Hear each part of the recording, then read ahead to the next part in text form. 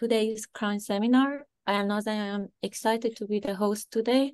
Today we have two talks we'll be giving by 5 speakers.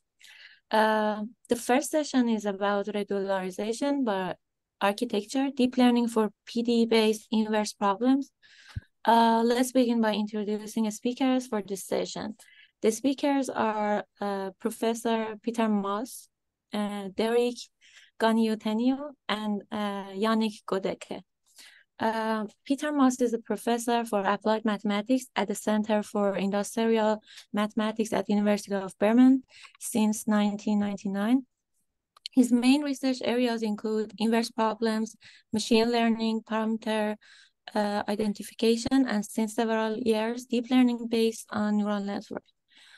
Professor Maass studied mathematics in Karlsruhe, Cambridge, and Heidelberg, and obtained his doctorate in 1988 from TU Berlin, and his mathematics from Saarland University in 1993.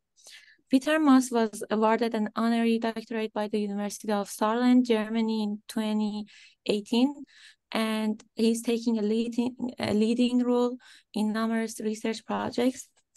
He's the speaker of the DFG-funded research training group 2024, parameter identification, analysis, algorithms, applications, and was the deputy speaker of the DFG SFB 747 microcode forming, and he's presently the deputy chairman of the Committee for Mathematical Modeling, Simulation, and Optimization, co-MSO, and member of the advisory board of Interdisciplinary Center for Scientific Computing.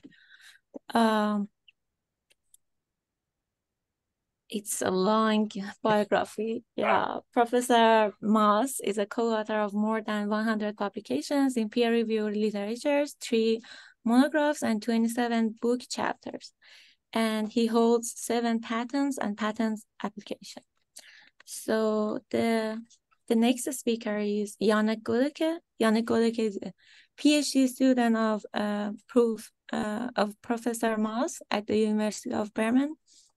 His main field of research is about operator approximation theory of neural networks, in particular generalization of universal approximation theorems or quantification of the required network size. Furthermore, he is involved in a research project in cooperation with the Institute of Environmental Physics Bremen and the German Aerospace Center. It is about using deep learning methods for driving a surface estimate of nitrogen dioxide from geostationary satellite measurements.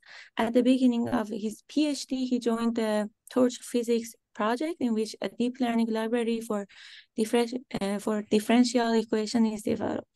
This project is in cooperation with the Robert Bosch Stuttgart. He studied mathematics in Bremen and at the University of Gutenberg, and he received his master's degree at about complex scattering imaging at the University of Maryland in 2022.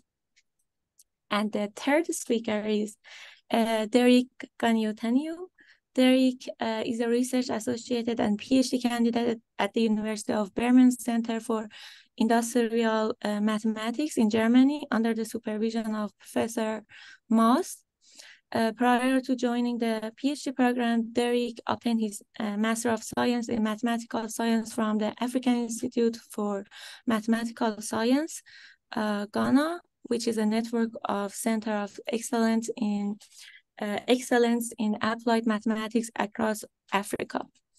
Derick worked on semi-implicit methods for solving PDs using finite difference methods.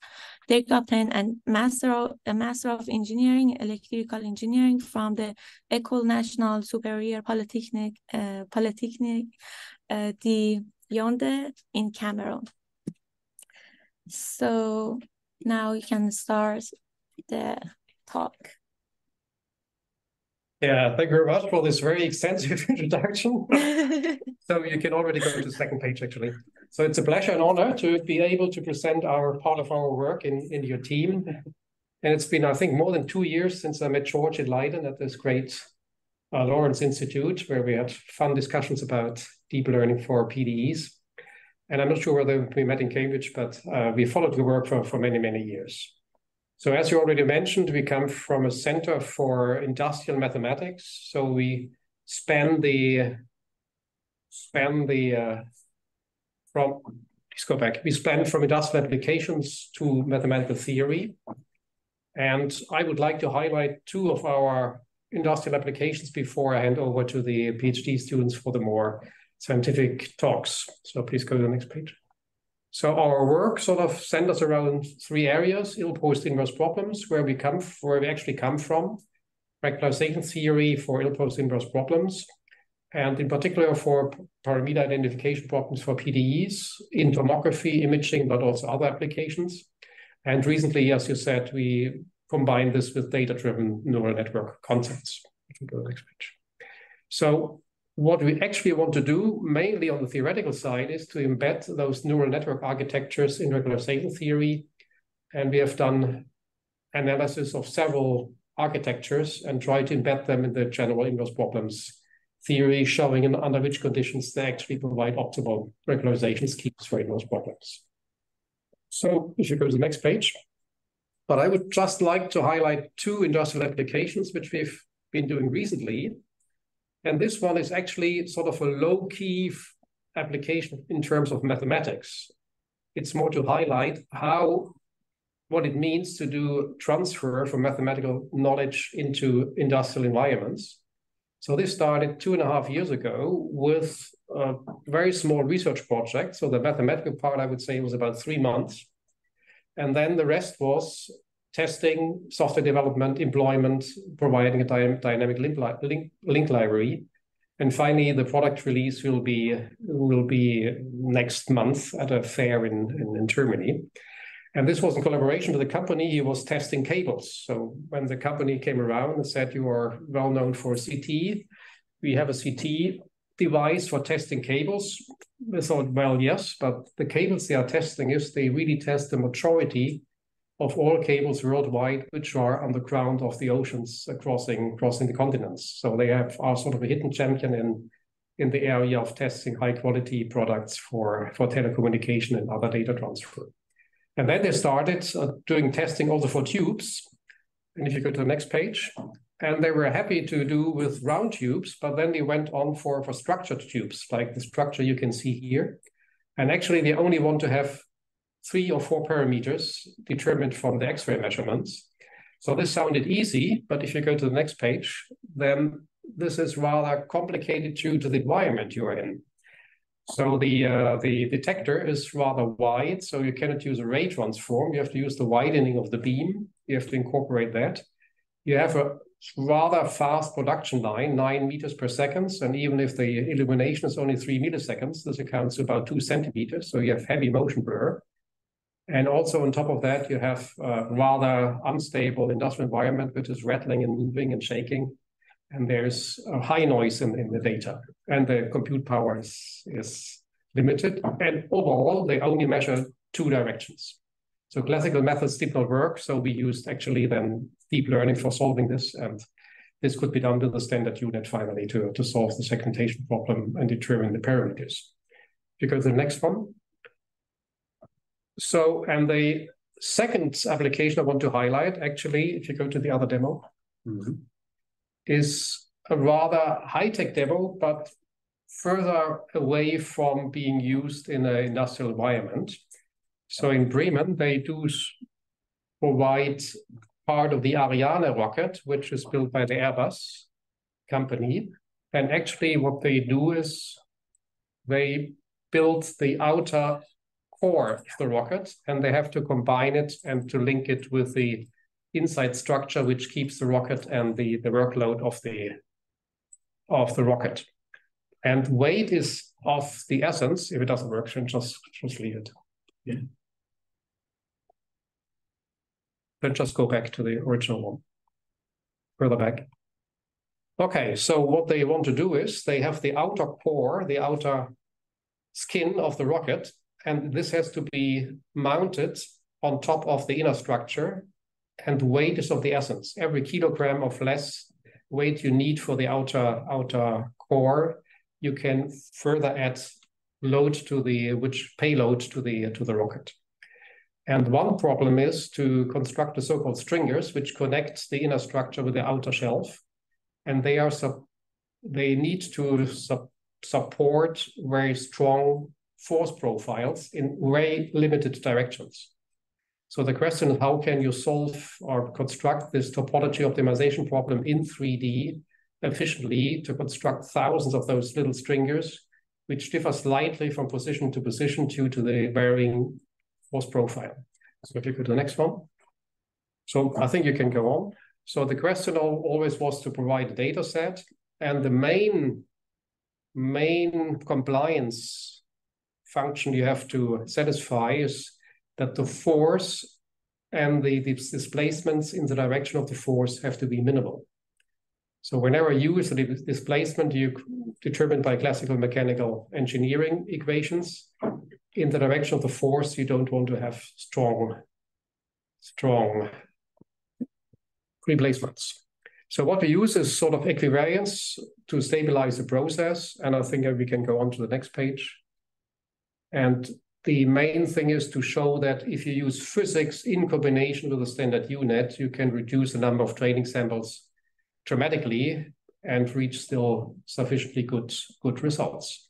So that's what's now being used in terms of rapid prototyping at this Ariane plant in Bremen. And we are still a bit away from having this in a more general setting, but we're working on getting this to general topology optimization problems. But the 3D code is running. So if you go to the next one. So finally, I want to introduce our group. So at the Center for Industrial Mathematics, we have about 100 scientists working, slightly more. And in our group for deep learning for inverse problems are about 20, 25 people. And we will now present some part of our work for deep learning for PDE-based inverse problems. So the next speaker is Derick Nganyu Tanyu, presenting some comparison of methods for PDE-based inverse problems. So let's try to. Okay. Yes. Okay. So hello everyone. And you're muted there, sir? No, it's this other one. So it's nice to be at the Crunch Group seminar at Brown University, the home of pins and DeepNet. And it was nice meeting George in person some months back in Stockholm during the summer school organized by Katerina and team. So it's nice again to meet, do virtually, and present some results of what we've been doing so far.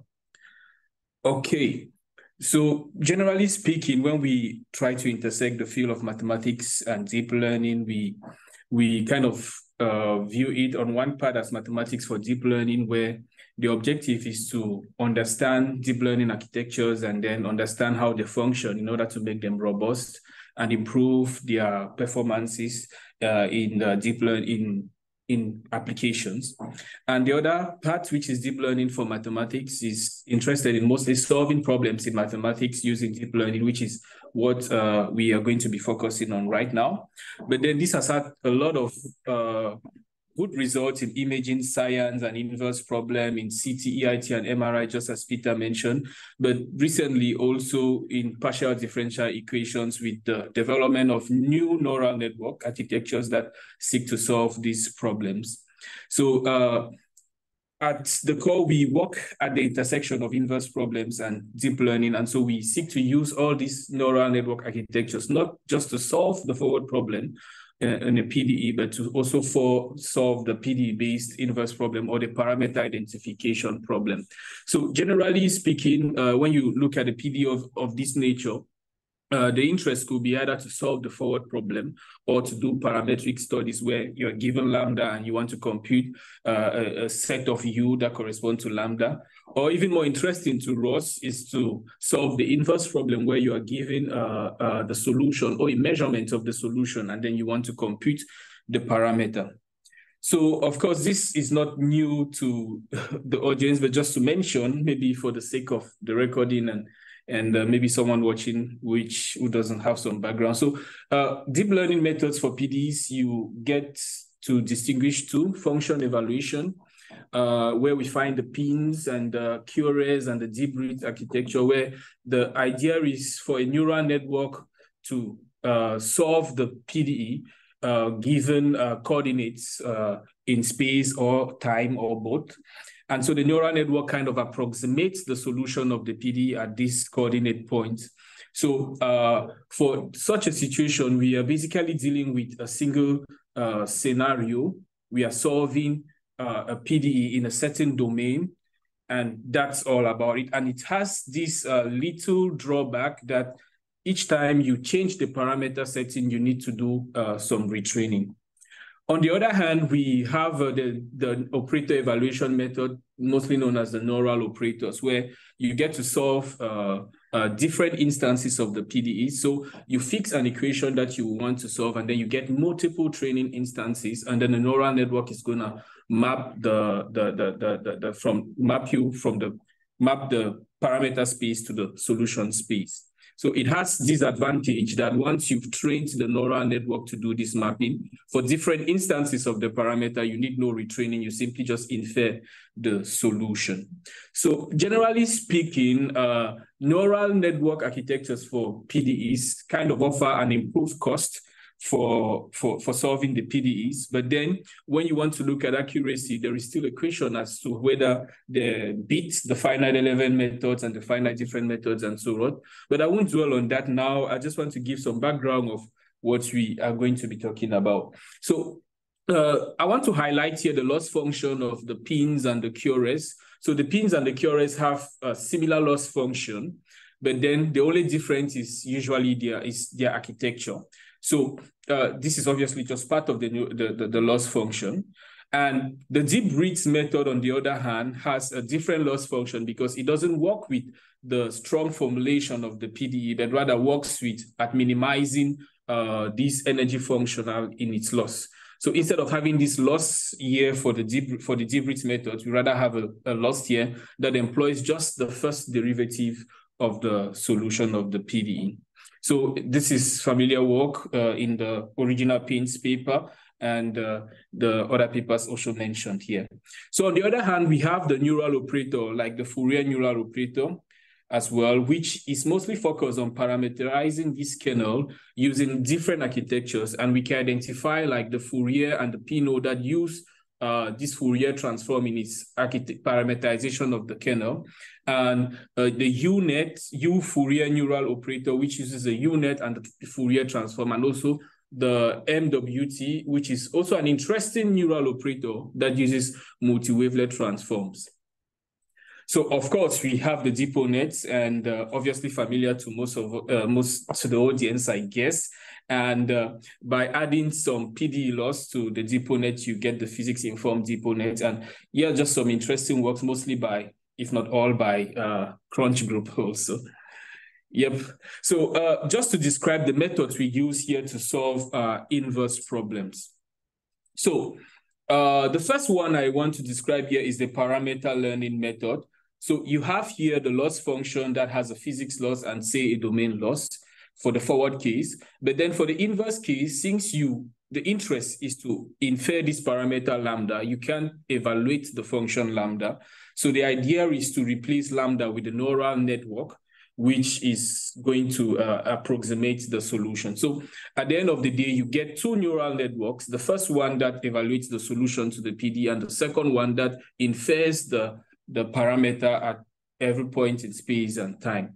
And of course, since the neural networks are function evaluators, the neural operator cases which map from parameter space to solution space require a different idea. And this idea was also introduced in the original PINS paper, though the lambda considered there was just a constant, but we are interested in cases where lambda varies in space and time. And other papers cited here also use a similar idea. So the second one is the backward method, quite common in literature, at least for solving inverse problems, where instead of learning a forward operator from the parameter space to the solution space, we rather learn the inverse operator that takes us from the solution space to the parameter space. And this idea was introduced or was used in the physics-informed neural operator for learning paper by Lee and all, and also this interesting neural architecture, vision-informed transformer, recently in 2023. The second one is, the third one rather, is the Tikhonov method, which impressively does not use this backward operator, but uses the forward operator. So you start by learning the forward map from the parameter space to the solution space, and then you use this forward operator to then approximate your parameter lambda. So it's similar to the backward method in that you use a neural operator, but in this case, the neural operator is doing the forward map and not the inverse map. So it's a common method that is used in the inverse problems field, at least for data-driven method, but not so common when you are dealing with PDE-based inverse problems. And of course, the neural networks here are operator evaluators. So this is just an example for what happens when you are dealing with such a scenario for the Tikhonov method. And just to specify here for the PCA-based neural network, so you will first of all need to train the neural network to do the mapping from the parameter, reduced dimension of the parameter space and the solution space. So you need all these as the input. And then you train your neural network that does this, obviously. And then what happens is that during the Tikhonov method, your Tikhonov parameter that you learn, represented by lambda here, is going to be found at this space, at this level. And one then needs to compute lambda, or the parameter of interest, by applying this function here. Okay. So I move here now to the problems that we look at. We start by looking at some very simple problems, because the idea was to keep it simple and not just compare what the various deep learning methods do in the forward setting, but equally look at what they do in the inverse setting. So for the Poisson equation, we had the parameter lambda and the solution u, and we sampled lambda from a Gaussian random field. And equally, for the Darcy flow problem, we sample lambda from a Gaussian random field, similar to that, but a push forward under the transform 12-3, and it's a familiar data set in the PDE-based deep learning environment already. So the idea is to obviously map from the solution space to the parameter space, similarly for the Darcy flow problem. So we get back to this later. And the next problem that we looked at was the Helmholtz equation, where we kick off from U, the solution, the excitation field, and the frequency omega is kept at 1000, and the wave speed is sampled from a Gaussian random field as well, pushed forward under a certain function transform given here. So the data set looks kind of like this, and this equation is also considered in this interesting paper from the Hoop, which looks at the cost accuracy trade-off of operator learning. So the next problem that we want to show here is the Navier-Stokes equation, specifically the vorticity stream formulation of the Navier-Stokes equation, incompressible Navier-Stokes equation, and it is obtained by a change of variable which replaces the components of the velocity V with in the continuity and momentum equation with the stream and the formulation. So it makes the equation a little bit simpler compared to the original Navier-Stokes equation. So you kick off from a Gaussian random field given like this, and we are interested in mapping again from the solution space U and lambda. So of course, again, this is considered also in the cost accuracy trade-off paper, but then the study there is still focusing on the forward problem. So this is just an implementation details for the various experiments we do. And obviously we try for the pins, the QRES and the PCN and the PCLin. And we also look at the DeepONet, and we use a fully connected neural network and a convolutional neural network for the Poisson and Darcy case, respectively, for the branch net. And for the trunk net, we use a feed-forward neural network. So more details can be found in our paper, but I just get to the results immediately. Okay, so the first thing we observe, at least for the Poisson equation, here are the forward solvers that were used for the forward solvers, and most of them find themselves within a good range, similar range. And the pins, deep reads, and QRS, which are the function evaluator method, they're kind of above there. So at this point, we notice that both the backward methods of function in a similar, or they have the similar results like the Tikhonov method. And specifically, for the top three cases, for the backward method, we obtained that the Fourier neural operator, the physics-informed Fourier neural operator, and the physics-informed DeepNet kind of perform quite better. And for the Tikhonov method, the Fourier neural operator, multi-wavelet transform, and physics-informed neural operator perform equally. This is now the inverse problem, right? Yeah, this is the inverse problem. We are focusing on the inverse problem here. The previous figure, the bar chart here, was on the forward problem. Okay, just a minute while we. Okay, great.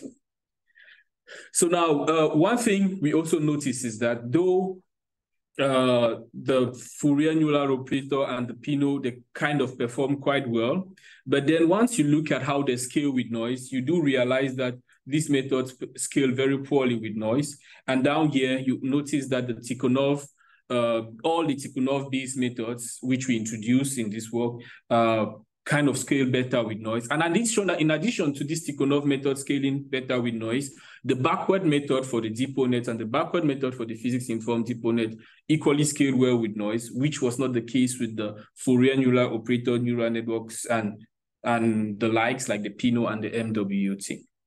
For the Darcy flow equation, we equally observe a very similar situation where the results or the errors, the relative errors stay within similar ranges.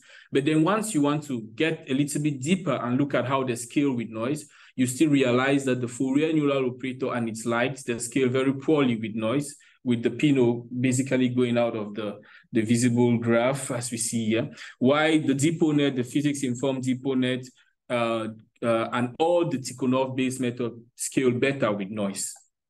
A similar observation is made for the Helmholtz equation, and this is still work in progress. That's why here you won't see the physics-informed DeepNet and the DeepNet yet, but already we kind of have an idea of what to expect from the previous experiment. And again, the Tikhonov-based method scale better with noise when compared with the backward method, which uses a neural operator to learn the inverse operator directly.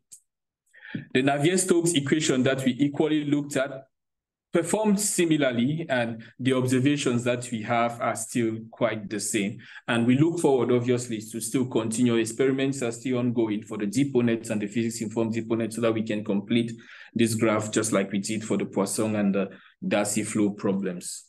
So for conclusions, we do realize that deep learning for PDEs and classical, when you compare deep learning for PDEs and classical method, there is a question of cost and accuracy. Accuracy, yes, classical methods have been there for quite a long, so at this level, they do perform better. The deep learning methods are still under development, but when you want to talk about cost, they do perform, they have a better cost than the classical method like the finite difference and finite element method. Furthermore, in the inverse settings, where you need multiple computations of the forward problem, the deep learning method offers promising results, as we have demonstrated. And specifically, when you use the deep learning-based methods in the Tikhonov regularization, you get to obtain better accuracy, and it scales better with noise. And some directions that are still open. We need to investigate why. How this compares to, classical setting. Remember, our focus here was not just the forward problem, but the inverse problem as well. So it will be interesting to understand how these deep learning-based methods perform when you compare them with classical inverse these methods that use the finite element and finite different method solvers, or why not even the reduced basis method to solve the PDE, the forward PDE problem. And we've not yet investigated the behavior of the Tikhonov-Bayes method in out-of-distribution settings. That is equally an interesting direction that we are looking forward to engage in. And obviously theory and justification. We need theory and we need to understand why it performed as it performed and probably improve it or know what to do next. So those are the major open directions that we are currently considering as far as solving inverse problems with deep learning methods for PDEs is concerned.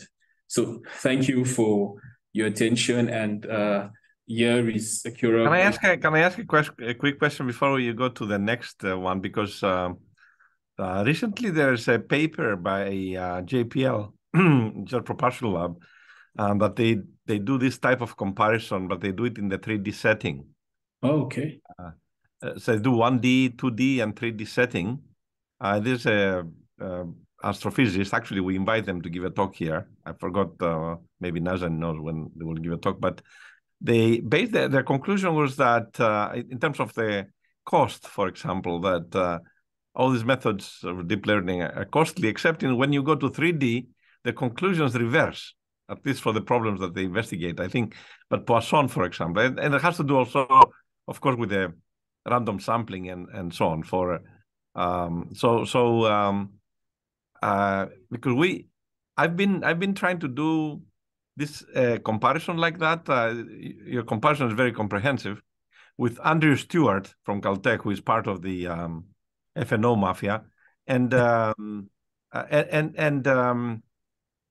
he's insisting on 1D, and I insist on 3D. Yeah. Because FNO cannot work at all in 3D. It works great in 1D and 2D, but the problem is in 3D, and Peter shows some tough 3D problems. Yeah, so for the 3D problems, the main thing is that, for example, CNNs in UNet are not meant for 3D applications. To get those convolutional structures running in a 3D setting has a huge overhead. So you have to do some tricks to reduce the 3D structure to some multi-scale approach and learn it from low dimensions to high dimensions. If you jump directly to full 3D, it will blow up. Yeah, so no, basically what I was gonna suggest to Tanyu that it would be nice to include some 3D comparisons in this very comprehensive study, because you guys are objective observers. If we do it, and that's why I was trying to do this with Andrew. We're in the same project actually, but I think it has a lot of value what you're doing, and so that's all. But the paper, if you Google GRINN, I think gravity informed neural network. Okay. GRINN, you will see the comparison I was talking about. It was put in the archive recently. Great. Okay. Yeah. Oh, great. Grin, yes, we got it. Yeah. Great. Okay. We're looking forward to the last part also. I had one more question. This is Varun from Brown.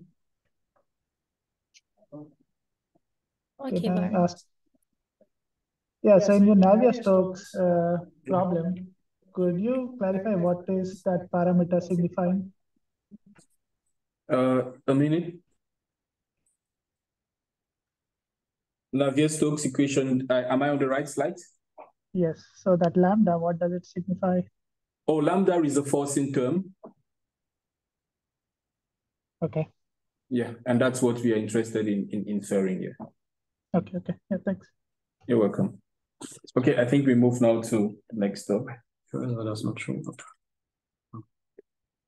I think you should close all the PowerPoints. So yeah, but I can't do anything. Just a minute. We're figuring out some stuff here. Escape first. I've already pressed it. Oh, here. There it is. Now Okay, great. Okay. Yeah. Can you see my? Nope. Oh no, not yet. Oh yes. Yes. Yes, perfect. Yeah, hello everyone. My name is Janek Gödeke, and I'm also very happy for this opportunity today to talk about the torch physics software of our working group, which is a deep learning library for differential equations. For the beginning of torch physics, we actually need to go back to the year 2021, in which the Robert Bosch GmbH got first interested in physics-informed neural networks, so in PINs. And they wanted to use them in different technical applications. So, for example, in building parts of a car or electronic devices. And a very recent project is the usage in injection molding. This was the reason why they have initiated some student project in cooperation with our University of Bremen. And they wanted to develop a deep learning library, a user-friendly deep learning library for partial differential equations. The main developers are also here today. So they are Nick Heilenkötter and Tom Freudenberg, who are now also PhD students at our university. And personally, I joined the torch physics team last year when I started my PhD. And my task is mainly about creating exercises and also tutorials, and also prepare workshops on torch physics. The toolbox Torch Physics is publicly available, so it's an open source library which you can find on GitHub under the name Bosch Research/Torch Physics. And as the name Torch Physics already suggests, it's built upon the PyTorch library in Python. So mainly it's using the autograd functionality for calculating differential operators, but also using the gradient descent schemes. The main goal behind torch physics is to be very user-friendly for everyone with a basic mathematical knowledge. So for example, if there's a new engineer at the company Bosch who wants to get started with physics-informed deep learning, then it should not take long for him to get started with our library, Torch Physics. During the development of torch physics, we also took care about fulfilling this goal, so that now we can say that torch physics provides a very clean documentation of the code bases. And we have also uploaded lots of examples and also provide detailed tutorials so that it is very easy for the user to get started with torch physics. Second, torch physics consists of a very modular structure, meaning that there are some building blocks which provide very disjoint functionalities, which makes it then also easier for the user to extend the code by own features and methods. Last but not least, torch physics does also provide a very intuitive way of transferring the mathematical problems into executable code, which I also want to focus on later on in my talk. So here, I would like to give a very rough overview of some deep learning methods for differential equations, and also explain which of them are already available at Torch Physics. So I divided this method into two main strategies. On the one hand, we have the data-driven approaches, and on the other hand, we have the physics-informed approaches, which means that the PDE is directly included into the loss function. So the very first physics-informed method was the PIN approach, so the physics-informed neural networks. But of course, there exists a bunch of different approaches also here. On the data-driven side, I would like to highlight two very famous methods, which fall under the category of operator learning. On the one hand, there are the Fourier neural operators, FNOs, and on the other hand, your deep operator networks, deep ONets. But of course, there are also exist physics-informed versions of them, so the PINO or the physics-informed deep ONet approach. So what are these methods currently implemented in Torch Physics? You can see them here now in yellow. So for example, it's possible to go for the PIN approach or the deep Ritz method, but also the deep ONet and physics-informed deep ONet approach is available. And one can say here that Torch Physics mainly focuses on physics-informed methods, but it's also possible to go for data-driven approaches and also to make the best out of both worlds, to combine data-driven with physics-informed methods. That's also possible. Before I guide you through the main structure of Torch Physics, I thought it might be helpful to already have some example in mind which Torch Physics should be able to tackle. So let's consider a very simple example of a PDE here, which is tackled by the PIN approach. So let's say we are interested in finding some solution function u, which solves a PDE described by two operators n and b here that represent the PDE condition and the boundary condition here. One example would be the Poisson equation, which you can see on the right-hand side. So in this case, the operator n would just be the Laplacian of u minus some function f. The idea of pins would then be to just sample points within the respective domains and also at the boundary. And in the next step, a neural network u theta is trained to minimize the following PDE loss. So the operators n and b are just evaluated at those neural network and also these sampled points, and are then fed here in this case into the mean squared error loss function. So having this example in mind, let us now go over to the basic structure of torch physics. And on this slide here, you can see all the different building blocks of torch physics, so the different classes torch physics provide. And in the following, I would like to explain the basic functionalities of these classes. At the beginning of everything, there is the spaces class. And the spaces class basically represents the mathematical spaces that occur in the formulation of the PDE. So again, if we consider the Poisson equation on the right, here we are dealing with a spatial coordinate x, which comes from a two-dimensional space. And furthermore, we are also dealing here with the output space of the function u, which would be one-dimensional here. So in torch physics, we would then just go and define spaces for the variables x and the output variables of the function u. So for example, in case for the spatial variable x, we would here in the second line of this code block just define a two-dimensional torch physics space. And the crucial thing about the spaces class is then to just assign names to the variables which come from that space. The advantage of this would be that in case, so the user does not have to take care about the order in which he feeds points into functions, right? Because torch physics would immediately know whether he is currently dealing with a time coordinate or with a spatial coordinate or whatever. So this simply reduces the risk of doing some mistakes during the implementation, which makes torch physics user-friendly for the user. But let us have a look at more interesting classes, namely the domain class and the point sampler class. So let's first have a look at how flexible domains can be created in torch physics. There exist already some pre-implemented basic geometries. For example, it's possible to create a point domain or an interval, but also a triangle, parallelogram, or a circle can be created in torch physics. And then one can just create more complex domains by using some logical operators. So given two domains A and B, we simply obtain the union of them by typing A plus B. The set difference is obtained by typing A minus B, and the intersection by the logical AND operator. Then we can also obtain Cartesian products, so go to higher dimensions. So we can just compute the Cartesian product in torch physics by using the multiplication operator A times B.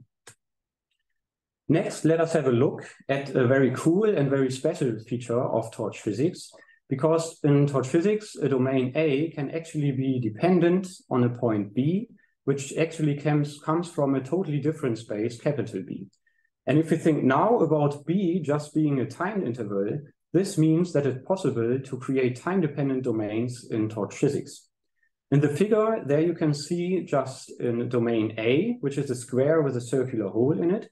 And at time point B0, this circular hole is at the upper left corner of the domain, whereas till time point B1, this hole has moved to the lower right corner of the domain.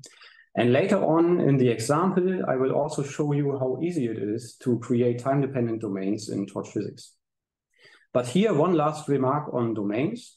So each torch physics domain also has the property .boundary, which will return the boundary as a new domain object.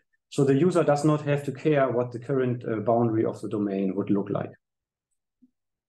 Next, let us have a look at the point sampler class and the flexible ways of sampling points within domains and also at the boundary. Here, I'd like to consider just a cylinder as an example, and for better visualization, only plotted points at the boundary of the cylinder. So in the first row, you see some basic ways of sampling points within the domain. So, for example, it's possible to sample points on a grid equidistantly, but it's also possible to plot points according to some random distribution. More interestingly, in the third picture, you can see it's also possible to plot points according to some density function. So here, more points have been sampled which are close to the floor. In addition to this, it's also possible to go for adaptive sampling strategies. For example, one can sample more points where the current training loss is rather high, which could be desirable in some cases. In the second row, in the last picture, you can see another example of a time-dependent domain. So here we are dealing with a circular plate where some part is missing. And if you think here about the vertical axis just being the time axis, then this is just a circular plate rotating around its center counterclockwise over time. Next, there's also the models class in Torch Physics, where you can basically load any PyTorch model you may have already constructed and use it in Torch Physics. But of course, Torch Physics does also provide... Can I ask a question here? Yeah. Can you import also STL files in the geometry?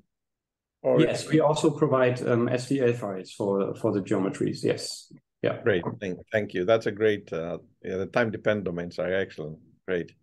Yeah, yes. Yeah, so here we have also the models class in Torch Physics, where you can load already predefined PyTorch models, but there are also pre-implemented architectures available. For example, you can create fully connected or residual networks, but there's also the DeepONet class, which makes it easier for the user to construct some DeepONet architectures in Torch Physics. Furthermore, if you don't only want to solve a PDE, but you would like to tackle some parameter identification problems, so the inverse problem, then it's also possible to include trainable parameters to the models class of Torch Physics. Let us now come to the very heart of the Torch Physics library, which is the conditions class. And in the conditions class, we basically collect all the required information so that then in the next step, we can get started with the training procedure. Depending on the method you would like to go for, there exist different types of Torch Physics conditions. So for example, if you would like to go for the pin approach, you just define pin conditions in Torch Physics. Typically, for each mathematical condition that occur in the formulation of the PDE, you would need to create a separate Torch Physics condition, so a pin condition here. So here again, let's consider the Poisson equation. Here we are dealing with two mathematical conditions, so we would need to create two pin conditions here in this example. So let me illustrate how easy it is to create those conditions in Torch Physics. So let us consider the PDE condition here with the Laplacian in it. So the first step would always be to create some residual function, which you can see here in the first two lines of code. And here we just compute then the Laplacian of u with respect to x and minus f, right? And this Laplacian is already provided by the differential operators that are pre-implemented in Torch Physics. Then we are almost done. We will then just create this pin condition for the PDE condition with three inputs. So we first need to specify the neural network, which should fulfill this condition.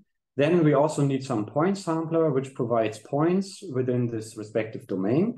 And lastly, we also need to include the residual function we have just created. Here you can see some more conditions which are available in Torch Physics. So for example, it's possible also to go for a data-driven approach. For this purpose, we have the data condition available. And it's also possible to go for the DeepONet approach and physics-informed DeepONet approach. So there are also conditions for these purposes. At the end, there's also the solver class of Torch Physics. So here, basically, all conditions we have previously defined are collected so that here we can then finally compute the overall loss function and not only the partly loss functions.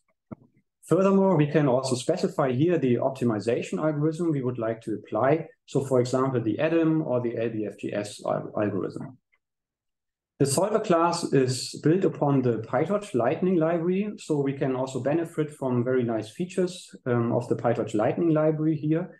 One example would be that it's possible to monitor the individual losses corresponding to all of the different conditions we have defined. So we could check where the largest problems come from, rather from the boundary, initial conditions, or whatever. With this, I would like to end my introduction to the structure of torch physics. And I think now it's time to have a look at some example. So here I'd like to consider an example of a PDE with a time-dependent domain, which is tackled by the pin approach in torch physics. This example has been considered by my colleagues, who are all here today, so by Nick, Tom, and Derick. So the paper you can see here in the footnote. And this example came up in correspondence with the company Bosch, where they wanted to consider a simplified model of the internal part of an electrical motor. The basic setting you can see on the right. There you can see a circular box, which is filled with some fluid. And within this fluid, there you can see a bar, which basically heats up over time and then also rotates around its center. Here you can see a bunch of equations that has been considered during the modeling. And the very first one you can see here, the first line is the Navier-Stokes equation for incompressible fluids. And in the third line, you can see also that the time-dependent heat equation has been involved over here. But I don't want to go into too much detail about the modeling here, because I would like to focus on the implementation in torch physics. So the question is, how can we actually define now the time-dependent domain in torch physics? So what is actually time-dependent here is, of course, the rotating bar. So the first step would then be to just create the rotating bar. And the bar is, of course, some parallelogram. And a parallelogram is uniquely determined by 3 of its corner points. So the first step would be just to create time-dependent functions for the position of these corners. So that you can see in the first 2 lines here of this code block. Here we defined the first corner as a function of a time input t, and it just returns the rotation matrix at this time t times the start position of this corner. And then we can just go and create the bar in torch physics as a parallelogram domain, which gets then these 3 corner functions we have defined as an input, which you can see here in the 4th line of code. And that's it. By this, we have already created the time-dependent bar in torch physics. We can then just go on and define the final domain by first defining the circular domain in torch physics. And then in the last step, we obtain the domain omega, where the fluid is inside, by just taking the difference of the circle and the bar.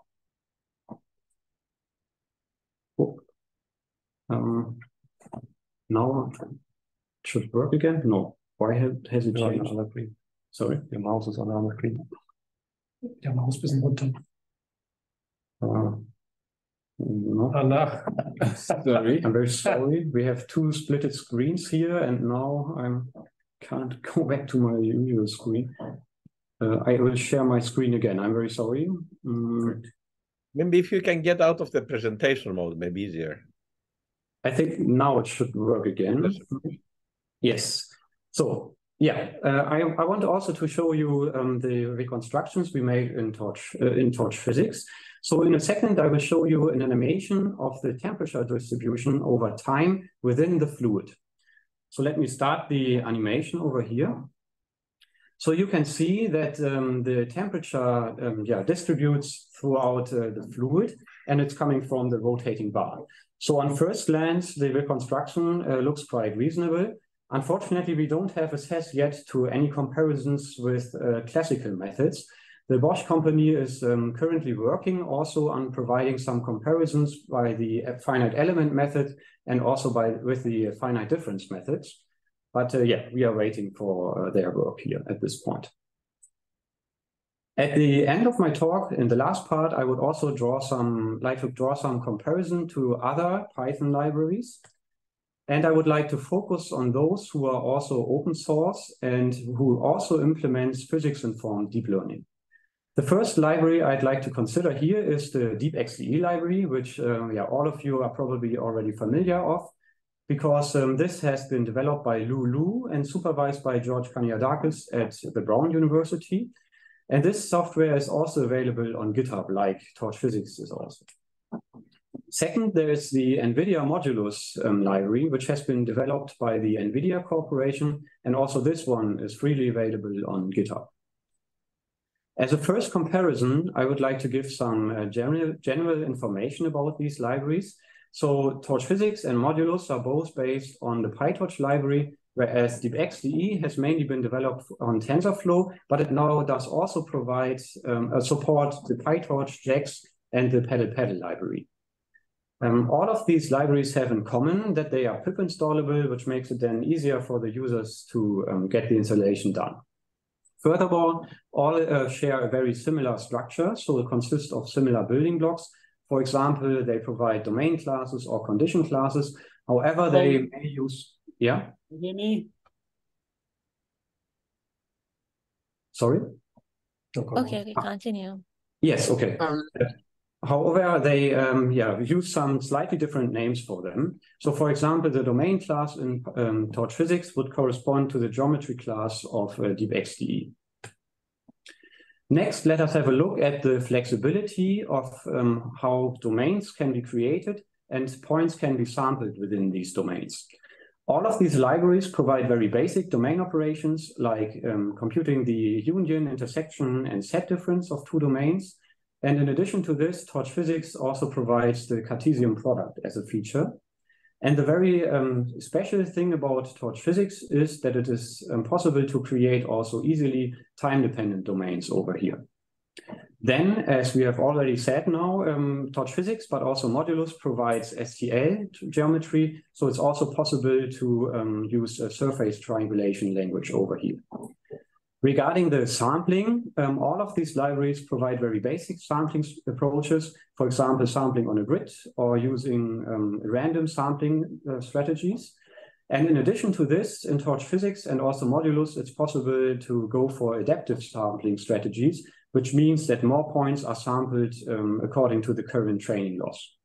So one can conclude here that the very strength of Torch Physics is its flexibility in creating domains and sampling points within these domains. As a last comparison, I would also like to have a look at the diversity of pre-implemented methods of those libraries. And all of these libraries provide the very basic pin approach, but I would like to highlight here that DeepXDE also provide lots of extensions of this and also some improvements of the pin approach, which are already available.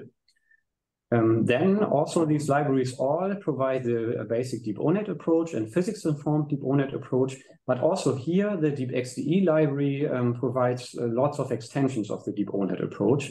One example would be the Fourier DeepONet approach, which is a bit similar to the Fourier neural operators because it also makes use of the Fourier transform over here. In addition to this, the Modulus library also provides neural operators and the physics-informed general neural operator approach. But one can say here that DeepXDE provides lots of extensions of all the implemented methods, and both DeepXDE and Modulus provide a large variety of different approaches. With this, I would like to come to a summary of what we heard today about Torch Physics. So Torch Physics is a very user-friendly software where it's easy to get started with because of lots of examples, tutorials, which we provide, and also the code documentation. Furthermore, Torch Physics provides very flexible ways of creating domains and also sampling points within these. And last but not least, it is built out of very decoupled modules, which makes it easily extendable by the user with own features and methods. Currently and in the future, we will also work on providing further methods. So for example, we are working on implementing Fourier neural operators and also the hidden physics model. And of course, we would also like to upload more examples for all of the different implemented methods. So if somebody wants to make some contributions to our library, of course, we would always be open for this. So just let us know. We would be very happy about that. One last thing I would like to mention over here is some upcoming workshop about Torch Physics. Actually, we have already had 2 workshops this summer. One has been at the Bremen University and the other one at the Technical University of Hamburg, which is also in Germany. And the next workshop, which is upcoming, will be at the 7th and the 8th of November, and it will take place at the Heidelberg University of Germany. And it's also possible to participate online at this workshop. The organizers are, on the one hand, us and also the Bosch company of Stuttgart. And there are still some places left. So if you're interested here, you can also see a QR code, which should directly link you to the website of our workshop. With this, I would like to say thank you for your attention. And of course, if you have questions, please feel free to ask. A big thank you to our speakers for the great presentation. Now we would like to open the floor for questions from the audience. Is there any question? I think George wanted to. Let me ask people, other people first. I will ask last. Hi, Janek. This is Raj from Brown. Hey. Okay, yeah. So, do you use Torch functional API under the hood or just Torch API? Torch functional. Sorry? Torch functional API. What do you mean exactly by Torch functionality? So there are two implementation for like automatic gradient and JVP and VJP. So this automatic differentiation is provided through functional APIs, like they are faster than Torch.autograd. So what API you use under the hood for automatic differentiation? Yeah, so the developers are also here, so I can give the word to them for this purpose. Yeah, we are still using Autograd, but we became interested in the new and faster features, especially for the deep ONet implementation, because this could make the implementation of the gradients for the deep ONet easier. So we already had a look on that and are interested in maybe switching at least part of the backend, but currently we use the standard Autograd framework there. So your experience, Nicolas, is that it's worthwhile changing the differentiation routine? Because Autograd doesn't use lazy evaluation. It's still matrix based. So that's why it's slightly slow for like if you go for high dimensional and all the high dimension or high dimensional PD. So okay. Yeah. Maybe. Also, just one comment. DeepXD have this software have the adaptive refinement. It is called RAR. So you can refine the point, the residual adaptive refinement in DeepXD as well. So in your comparison table, I think that was the it was in the tutorial. That was in the tutorial, the SIAM review also paper. Yeah. Yeah. So DeepXD. DeepXD, you can also use the adaptive refinement off the shelf. So. Okay. Nice. Yeah. Thanks. So do you mean that it's possible to sample points according to the current loss? Or yes. On the basis of residual. Yes. Okay. Perfect. Cool. Yeah. So yeah, it was even in the first implementation also, it was there, the first paper which came out from the group. So let me follow up on Raj on two points. One is the high dimensions. I don't know if you've seen a paper, but now pins could solve let's say Hamilton, Jacobi, Bellman, all equations, actual PDs in 100,000 dimensions using something we introduced is called stochastic dimension gradient descent.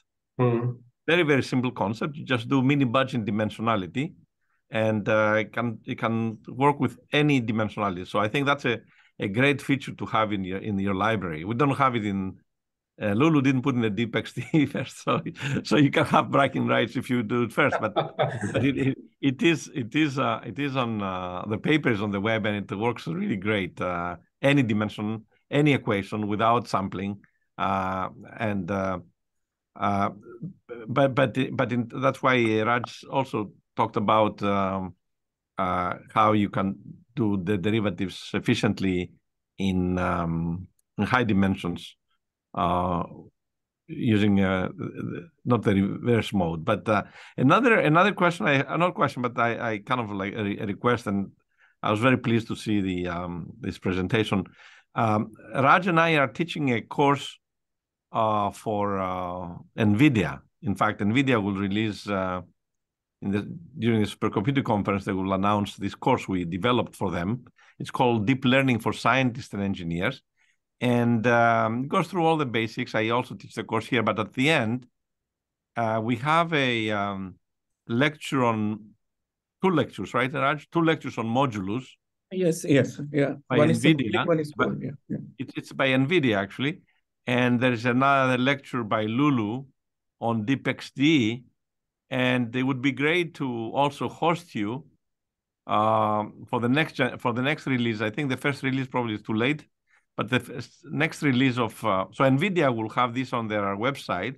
The course will be free for all the universities, all educational institutes. So I would like to invite you to contribute to Torch to your library in that course. I think it will add, will give a lot of visibility to the library, but also you can get a lot of good feedback, I think. Yeah. So if you are interested, Raj and I can send you the details, and we can send you also what we have for DeepXD and Modulus, and you can see, basically you prepare about 100 slides or less with demos, plus you record. You will record for each slide. So it's fun. We spent 2 years doing it with Raj, and yeah, great, George. Thank you very much. So we'll follow your example, and please do send us a link, and we're happy to join whenever it's ready for it. I think I was really privileged to attend this course at the summer school. You presented part of the slides in Stockholm, right? Yeah. Yes. Yes, in Stockholm it was a mini version of that. Yeah, you're right. Yeah. Okay. So we put the papers that have been mentioned, and you can go to the link on archive, preprint, and read the papers. Also, I remember, Nicholas, do you have any question? I think you want to ask a question. Yes, thank you. My name is Nicholas. I'm a PhD student at Johns Hopkins. I was wondering, instead of the adaptive sampling, if like you have thought, or you have like an adaptive subsampling, if we have a lot of data but we haven't sampled well, like. So for sample points, we've also used adaptive subsampling schemes. So I think there are actually 2 different adaptive sampling schemes, and one is based on simply subsampling the existing data. Mm-hmm. It's currently not meant for working with existing data, but yeah, that's of course another use case. Yeah. Thank you. So is there any question for the speakers?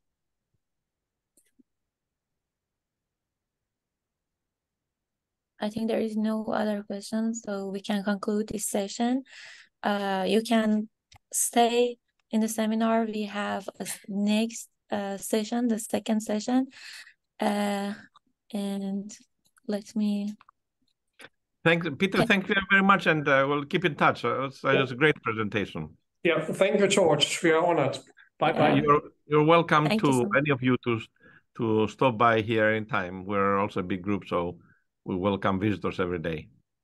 Perfect. We will come back to you. So without further delay, let's move on to the next session. Professor Hu and Peng Tao, which of you want to share the screen? Yeah, I will. Yeah, can you share your screen to see if there is any problem?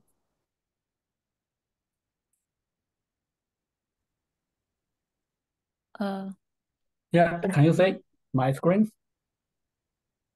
Yes. And yes. So 2 speakers will be giving a talk about analysis and application of pins for 2-phase interface problems. And let's begin by introducing speakers for this session. The first speaker is Professor Peng Tao Son, is a full professor of Department of Mathematical Science in University of Nevada, Las Vegas.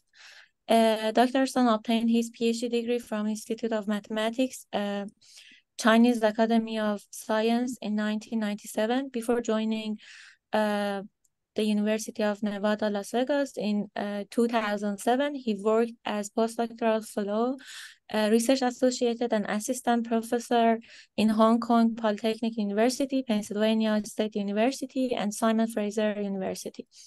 Dr. Song's primary research fields are numerical PDs and scientific and engineering computing with application to miscellaneous multi-physics problem in the fields of solid mechanics, fluid dynamics, fuel cell dynamics, fluid structure interactions, hemodynamics, electrohydrodynamics, and so on.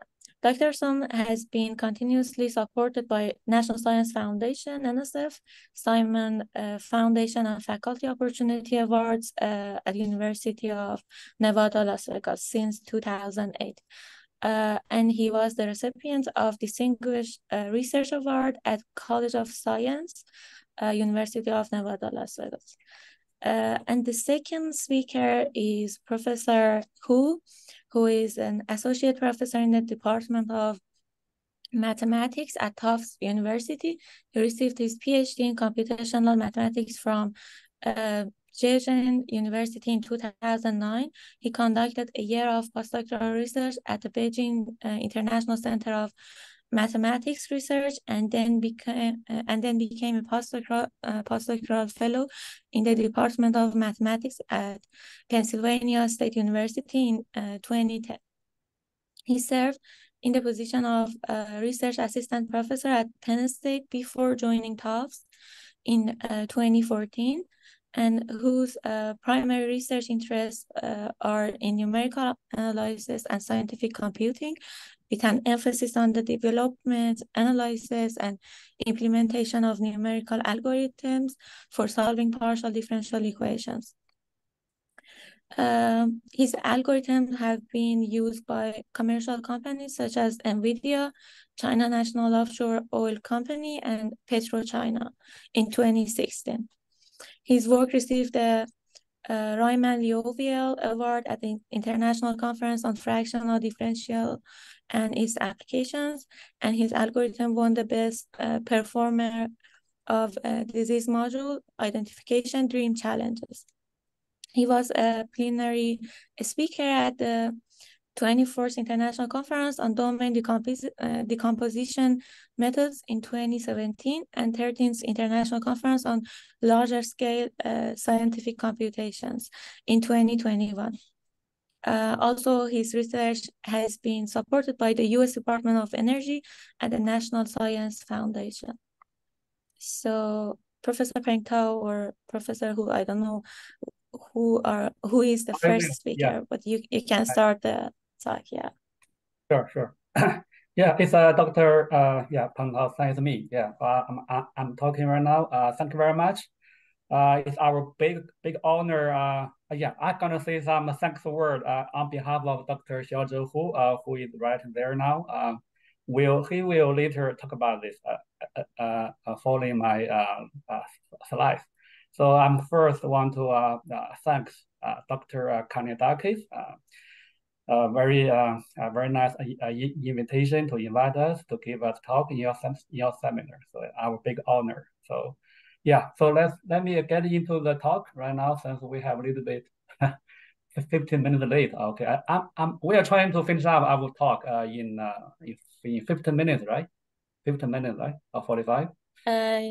Yeah. You have about 45 minutes, and we can keep. All right, Professor, take your time. We don't have a strict time limitation, so all right. You don't have to be in a hurry. Yeah. Sounds good. Okay. Let me start. So the topic which I'm going to talk about today, I changed a little bit from two-phase flow to be more focused fluid structure interaction problem, FSI.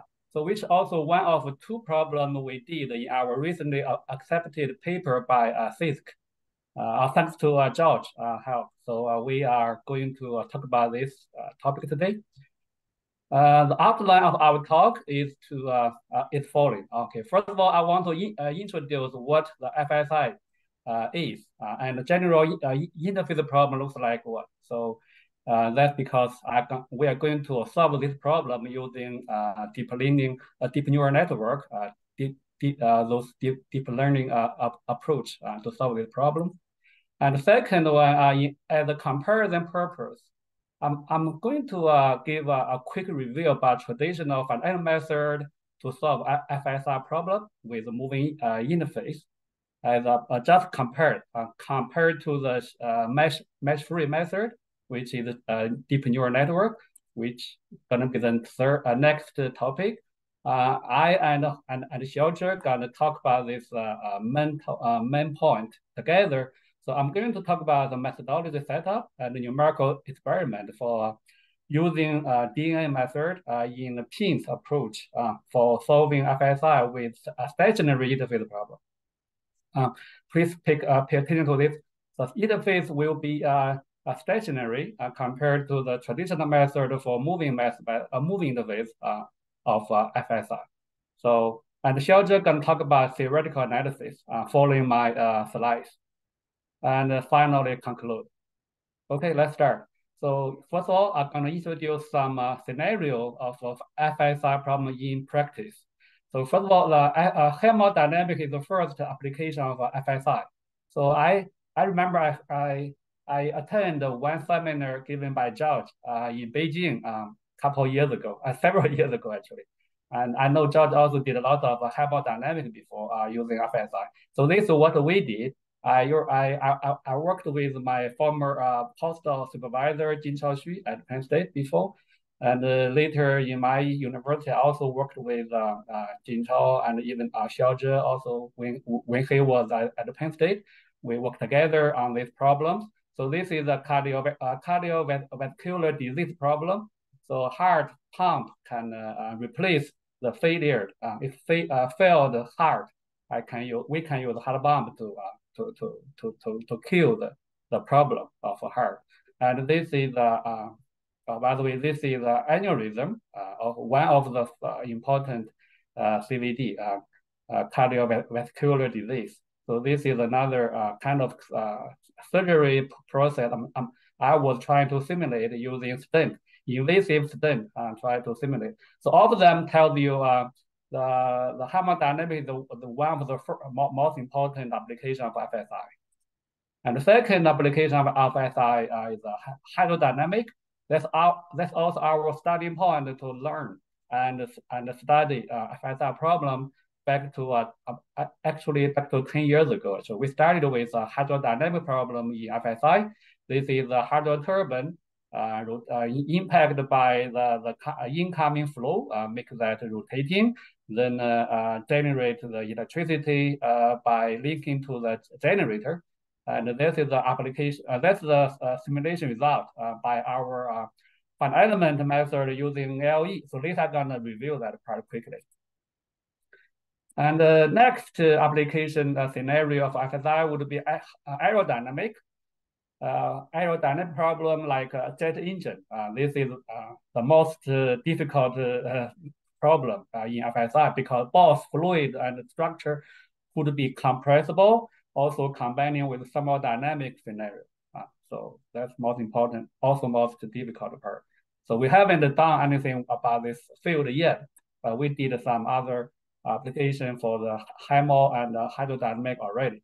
So okay, from this slide, I'm gonna give you a quick review about what we did and what we have learned so far, and using traditional finite method to solve FSI problem.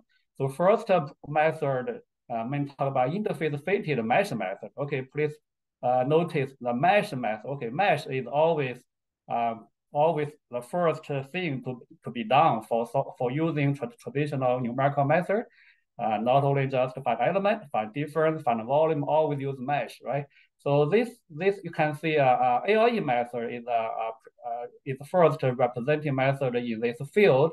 So we always get a moving mesh by introducing ALE mapping, where ALE mapping gonna equal to the structure displacement on the interface, which when the interface also the surface of a structure when considering the immersed case of FSI. then the method the mesh gonna be moving along with the rotating or moving or deforming structure. And then using that LE, we got LE mapping variable. We're gonna modify the fluid structure, fluid dynamic equation. Usually we use the Navier-Stokes equation to make that to make the material derivative become LE based material derivative with a relative velocity as a convection term. So that's the modification of Navier-Stokes based on the LE method. So by the way, I just quickly give you the key point in this method and no more other. And the next method in this field called interface unfitted mesh method. Again, mesh will be used in this field as well, but the two mesh going to be overlapped together. The background mesh called fluid mesh. So we're gonna extend the fluid into the structure to get the entire domain occupied by the whole fluid. But the fluid inside structure domain will be considered as a fictitious fluid whose velocity equal to the structure velocity by weakly or strongly. Different way may have different numerical method. Overall, we should consider the interpolation between the two mesh. We're gonna do the interpolation from a fluid mesh to the structure mesh based on the mesh quality. So we still rely on the mesh. So any method here in traditional numerical approach always start with the mesh. And one more thing belong to this interface unfitted is called cut element method. For example, XFAM or IFAM or interface fan element or extended fan element all belong to this field, but this cut element method need to find out the intersection point between the two mesh, even more complicated. Especially in high dimension. You can imagine how difficult you can find out two mesh in different two mesh interpolation intersection point between two mesh in high dimension. So that's all another challenge in this field. So using this slide to quickly show you my recent work with Jin Chao and my group using this fictitious domain method to solve the problem. Which is the separation of a tumor cell from a blood cell using this well-designed device, which we call microchip device, where we have lots of optical pillar array, which is inclined angle and a certain pattern to be distributed. So the cell will be separated eventually following the flow, fluid flow streamline. Some cell goes out from here. Some cell go out from here. So bigger cell goes out from the upper right corner, and the smaller one gonna go up from here. So that means separation of cell. And this here I don't want to get into detail for this method. So we need again we need a mesh, right? We need a mesh. We need two overlapping mesh together. So this is the real.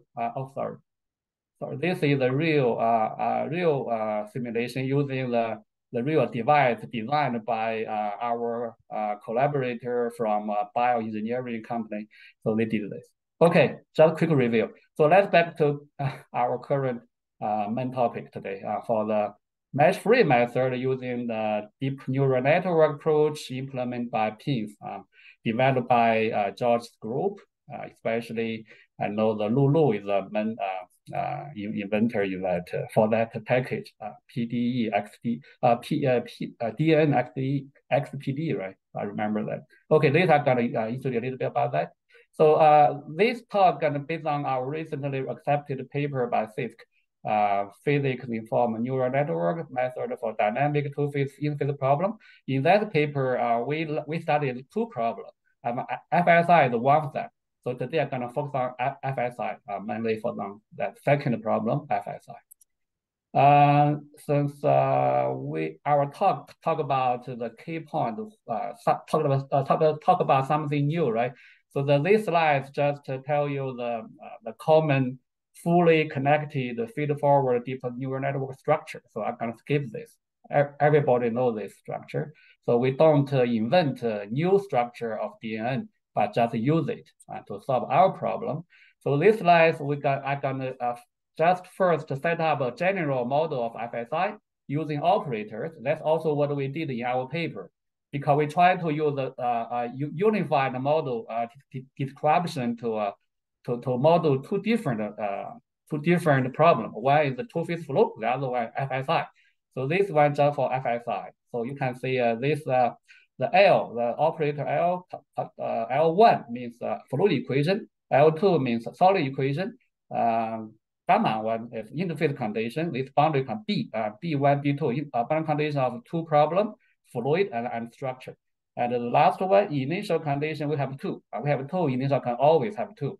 One is a continuity of a velocity. Second one, continuity of flux across the interface. Okay, just based on the pin structure, so we always start with the least square formulation to solve the strong form for the variables. So by using least square, we can define the two-to loss function as this. So each differential operator actually means the residual, right? This is the residual of a governing equation inside the domain. This is the residual of interface condition on the interface, which is a new one, a new term compared to the single domain problem without interface. And other remaining terms, the boundary term and the initial term are the same with what you guys used before. Only this term is new to our problem. But this term does need more technique to analyze and solve it. And then we minimize this two-to loss functions based on some proper Hilbert space. V1, V2 based on belong to different subdomain. Omega 1, which means now fluid domain, omega 2, which means now a structure domain. And now theoretically, we can use different DNA structure to approximate each variable in different subdomain. Like we use capital U sub NN super 1 to approximate the first subproblem, which is now fluid equation. For example, it is fluid velocity U1, and using second DNA approach, DNA structure to approximate the second subproblem defined in the second domain, which is the now structure domain, we can consider U2 is a structure displacement, just something like that. And based on this space-time training set, where the training set is defined by both spatial and temporal sampling point set xi. Also, we just first all we triangulate, like we triangulate the entire D+1 domain, space-time domain at once.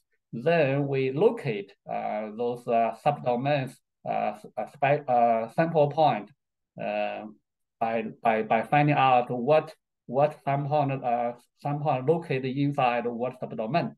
So we then got xi, using them to train each subproblem. But we do this way in monolithic way and not partitional. Monolithic means entirely interaction between each subdomain, not separate solve each subdomain, but just put them together. Okay, this is our entire FSI loss functions, the breakdown. So later, Xiaozhe can talk about more detail about this form, but here you can see, you can use the weight. Omega means each omega just the weight function, or maybe constant. So depends on which way you can see this. The first one is omega IF, that's the initial part. And the second, second one LF, which means the fluid governing equation in the interior domain. Omega LS, that's the structure governing equation, the residual in actually here least square form, right? In the interior domain, and the boundary term goes to this line, BF, BS. And the gamma term, that means interface condition LF, least square term of interface condition. So we add them up to get the entire total loss function for Fs. Okay, I want to emphasize the two terms. These two terms actually don't belong to the strong form, but from our analysis part. So Xiaozhe later going to talk about this too, why we have these two terms and how do we conquer these two terms. How do we solve the entire loss function using two terms, although they don't belong to a strong form. Usually, Pins method, usually we only solve the least square form of a strong form from the governing equation. So, but these two terms don't belong to strong. How we get that? So later it is from our analysis part. So you will see that. So that's too also important to give us a final theoretical result later on. Okay, that's only for the continuous level of minimization problem. Now we're gonna use this two being structure to approximate each variable, which means fluid velocity, for example, and structure displacement. Actually, we also have a fluid pressure here. I don't write that in general, but this is for the general framework. And then based on this least square problem, we're gonna find out the minimization of this discretized LS problem, where each of this term called mean square errors discretized by quadrature, because we're gonna use quadrature, numerical quadrature to discretize each L2 in the product. That's called continuous. We call discretization. And the input layer, because we have a lot of hidden layer inside, but on the left, the input layer that's meant from the D+1 dimension, D-dimensional space and one-dimensional time. So we got D+1, and outer layer is formed by variables. Pingtao, I have a question. Pingtao, I have a question. So you introduce the quadrature is on a lattice, or is it on, or you do Monte Carlo some quadrature? Yes, Monte Carlo, yes. Okay, so you don't introduce a grid to do you do the quadrature using Monte Carlo? Monte Carlo, yes, Monte Carlo. That's because we have the mean square error. Later, I'm gonna give you that right now in this slide, we just the mean square error defined by this form. That's obviously Monte Carlo, Monte Carlo quadrature. Okay. Yes. Okay, let me start. Let me continue. So the term I just emphasized here, that's corresponding to that term I just said earlier in the continuous level, which actually called the initial stress term from the structure. All the rest are similar, just discretization of the L2 inner product using Monte Carlo quadrature. And this for the this term especially, that is the mean square error of structure velocity on the boundary. Actually, we don't need that in the strong form, but we do need that in our analysis. That's why we put that here to get our final result, final theoretical result later. Our final theoretical result, the main result, kind of based on these two assumptions. First, for the assumption, just like we assume all those differential operators are inversible and they are elliptic continuous. We have this assumption first. We're gonna use this assumption to conduct our analysis. Second assumption, just we assume all the quadrature we employed here has the convergence rate up to F order. Capital N here means the number of sample point. That's also durable, right? So for example, right now we use the Monte Carlo quadrature rule here, alpha would be 1/2. That would be 1/2. Okay, based on those two assumptions, we have this our main result here for in this theorem, where E sub F simply that's the error of fluid velocity. EFP means error of our fluid pressure, and EFU that's the error of structure displacement. Okay, on the left you see that give us the L2, right? So L2 is space in time, and also L2 is space of error of fluid velocity, error of structure velocity. Also, we have we even have H1 of velocity of structure as well, since we have this stress term of the stress on the left-hand side as well. And on the right-hand side, we have two parts to bound this bound those errors. First one, we have minimization errors given by those differential residual differential operator on those optimizer theta star, which our optimizer found out after the minimization. Second error source is from quadrature error, which have a C sub quad. That's quadrature error. Based on the second assumption, we have that just now. This result are gonna be okay. I think not right now. Xiaozhe can take over from here to give you more detail about how we get this theorem. So Xiaozhe, good. Yeah, let me share my screen. Should I stop? Yeah. All right. So can you guys see my screen now? Yes. Yes. Okay. So let me explain a little bit more how we get the error analysis for the FSI problem. Let me go back a little bit. Start from the general framework, the theoretical framework we developed. It's based on the like Minaro and what's the other author's name? I forgot. Based on their results published in 2022 or 23, I don't remember exactly, but it's the same idea. Basically, we have assumption on the PDs as Pentom mentioned, which sort of we have like inverse order operators are bounded in certain sense. But to use this, the way we use that is we keep those U's as the solution, UI as the exact solution, but the VIs are replaced by the the neural network solution approximations. Then this becomes the error term. Then those terms here become zero. That's how we set our problem. That's just the exact solution satisfy the PDEs. So those operators here become zero.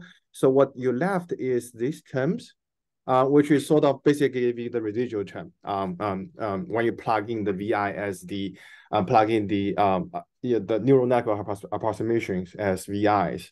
Once you have that, then you apply the quadrature assumption, quadrature rules here, apply on each residual term, then we end up with this the abstract error as error analysis here. Now for the FSI problem we're looking at, so let me repeat the slides that I already showed. This is basically the FSI problem we're looking at. Other things are not, other things are not that interesting. What I want to emphasize is one is the boundary condition here, which usually when we assign the boundary condition, this is like sort of a Dirichlet boundary condition for the structural equation on the boundary.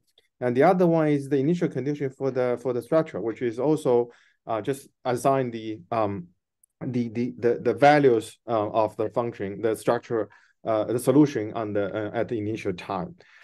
So now to apply that analysis, what we need to do is we first look at defined errors as what Pentom mentioned.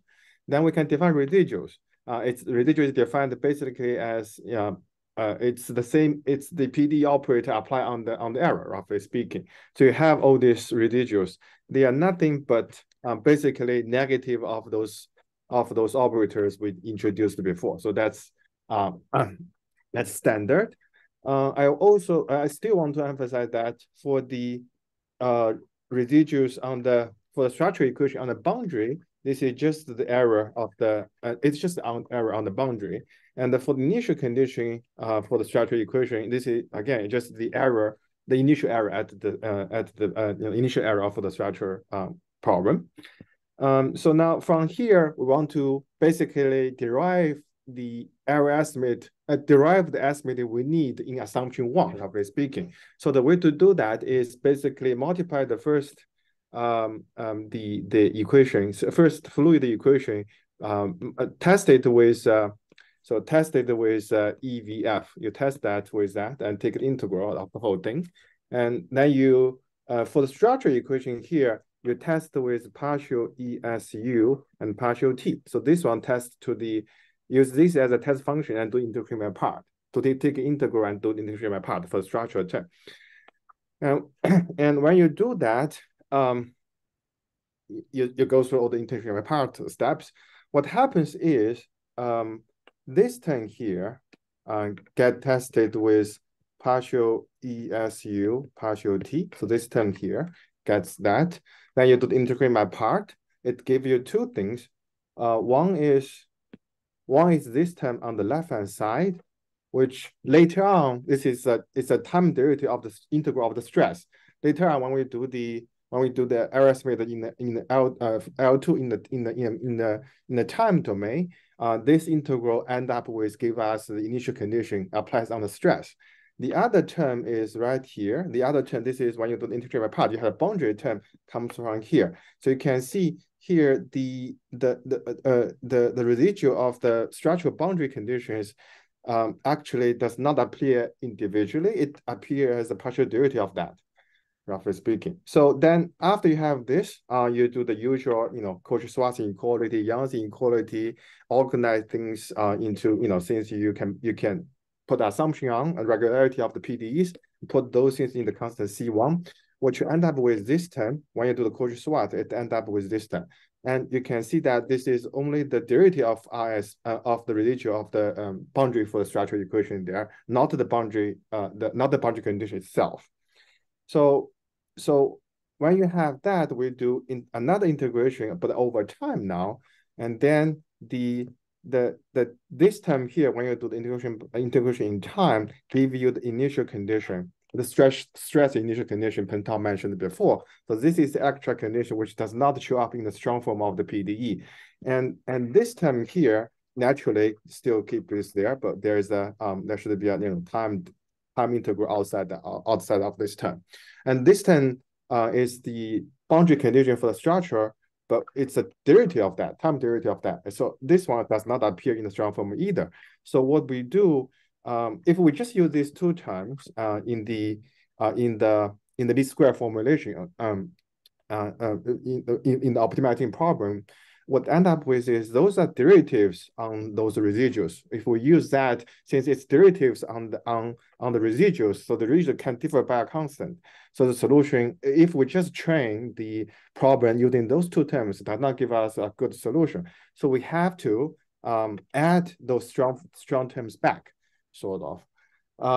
So you may ask if Xiaozhe, I am a little confused because you are analyzing the strong form, but you use the inequality to start with of the variational problem of the weak form.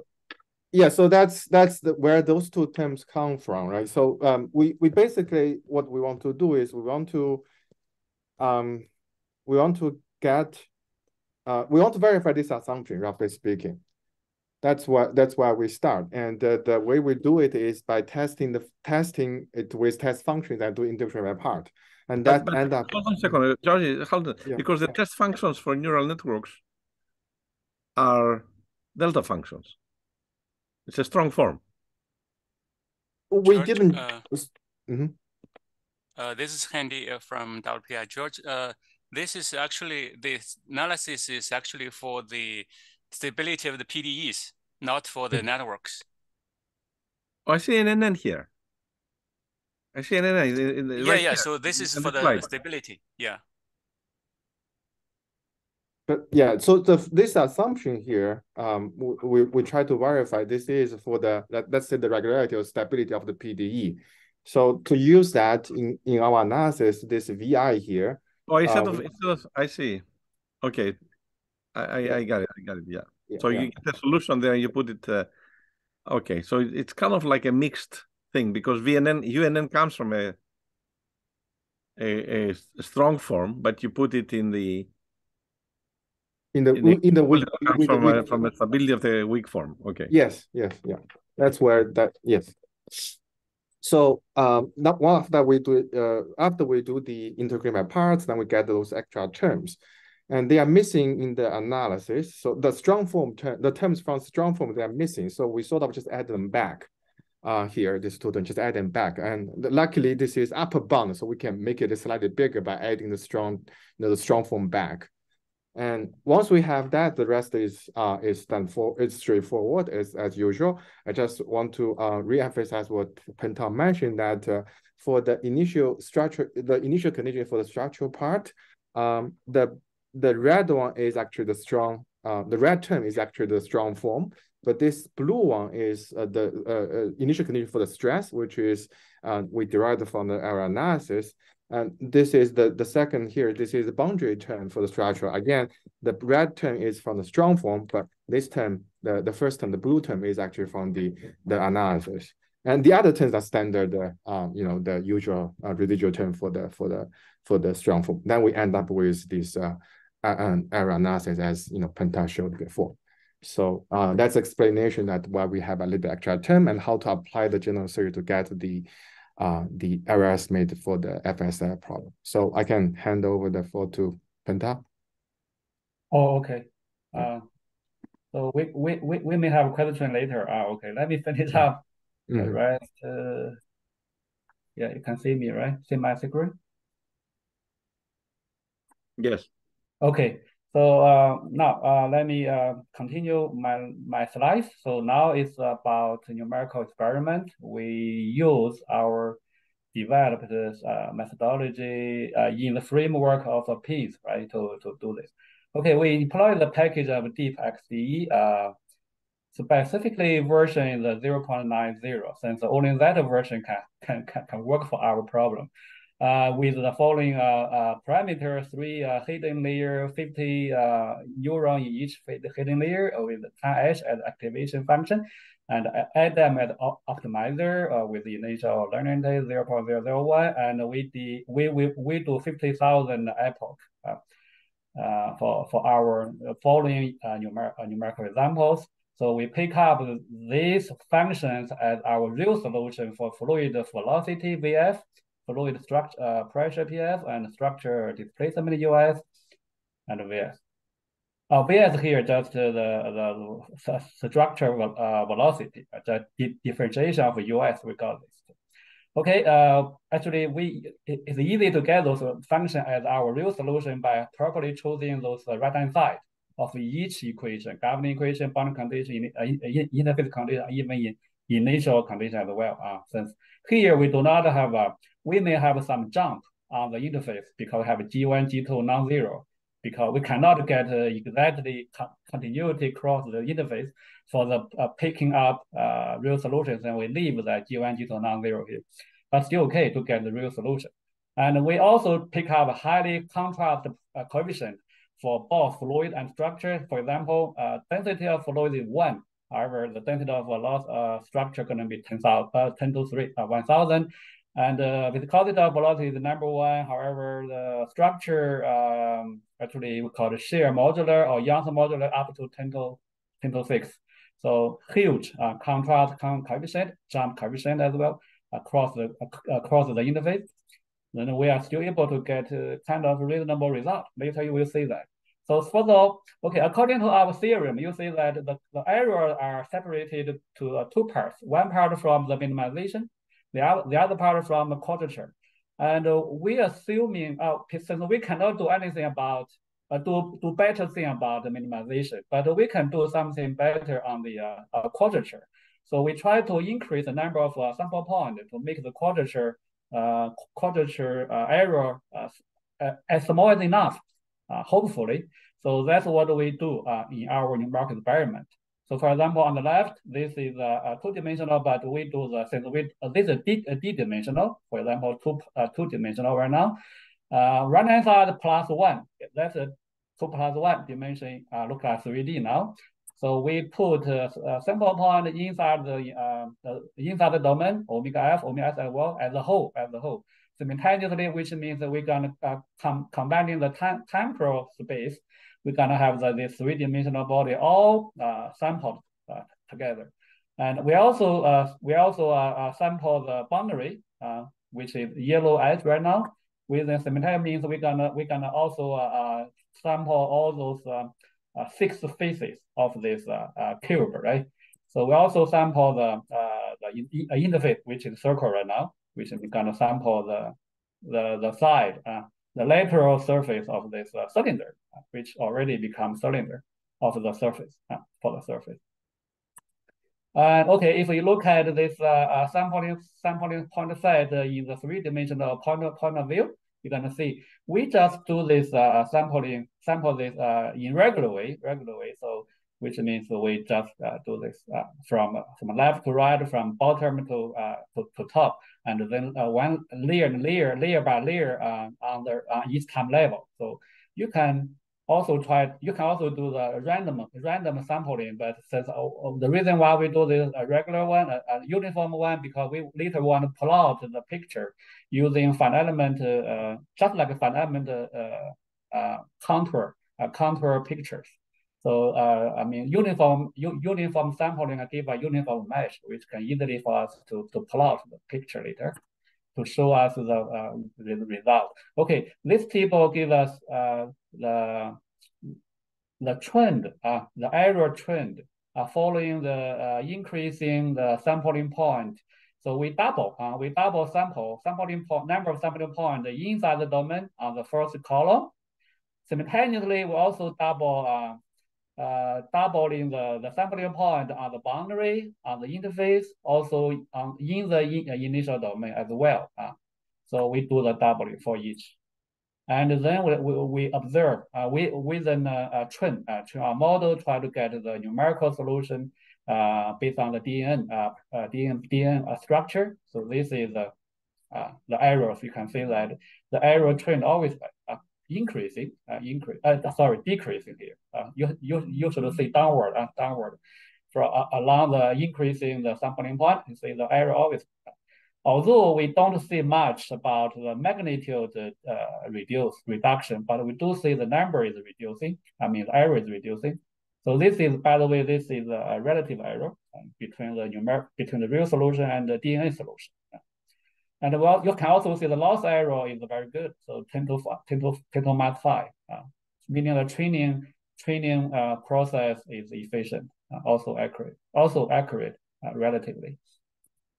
And this slide give us the contour picture of the result. The first row from left, we have a horizontal velocity, vertical velocity, and fluid pressure.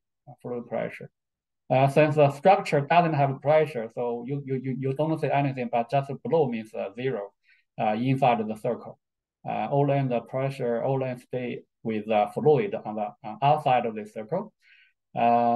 And the second row here, the picture shows the error distribution of each variable, the horizontal one, horizontal velocity, vertical velocity, and fluid pressure. So that error actually around, this is a one-time level result. So 10 to minus 2, 10 to minus 2 something. But the error just showed to you in the previous slide, that's the L2 error. L2 error in terms of time and space as well. And because, okay, I want to say one more thing here. So from the error distribution picture, you see the bigger error mainly stay around the interface. Also something from boundary as well. So looks like from our many of my simulation using pins to solve those problems, solve the PDE problem. The error from boundary right now from interface are not on Euro actually, not on Euro. So then which implies us why don't we do the adaptive sampling, try to add more sampling point according to the error distribution. So this also a suggestion from one of our reviewers to give us to let us improve our paper. So that's this result is what we added later in the review, in the revision of our paper. So we add points of the testing set whose error rank 5%, maybe 5 or maybe 10%. I don't remember correctly, maybe 5% as well, to train the set of the latest level. So the picture here shows the original sampling point set. So we adaptively sample once, we got this. In 3D dimension, you can see that kind of dispute. The below one, the below part, the below area just added a new sampling point. And this is twice, second time. For the second time, we sample, we adaptively sampling the training set. We got more new points in red. Actually, red part always like the later newly added the sampling point. You may not see that so clearly, but if you look at this three-dimensional sampling point set from the top. Okay, you see, yeah, it's the new added sampling point mainly surround this interface right here. Remember, the interface is a circle in circle. Some of points from the SDM on the boundary a little bit, but mainly surround the interface as well. Based on this 3 times resampled training set, we then have something better result.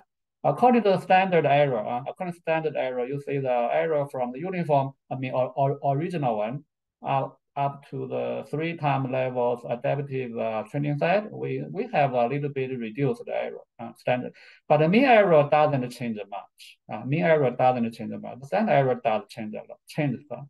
3 times reduced.